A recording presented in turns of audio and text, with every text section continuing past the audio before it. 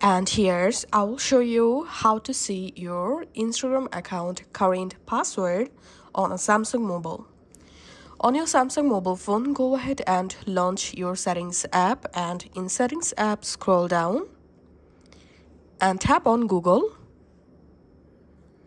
And here we can see my Google account. Now just tap on your Google account. Tap on Google account. Here you have to select security. Under security, scroll down all the way to the bottom. And here tap on password manager. In here tap on search passwords and type here Instagram. And here you'll find Instagram. Just tap on that.